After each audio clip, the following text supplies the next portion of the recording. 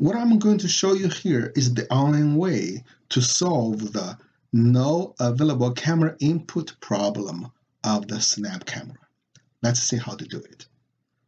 Right-click the space of your taskbar here. Open the Task Manager. And here, you can see Snap Camera. Select it.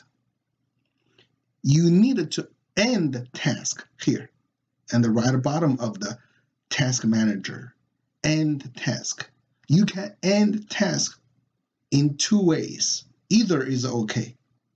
Either here, right-click the Snap Camera, end task here, or you end task here, and the right bottom of the Task Manager. Let's do that. And then you turn the Snap camera back on. And there you go. It works. So that's it. I hope that helps. Thank you for watching.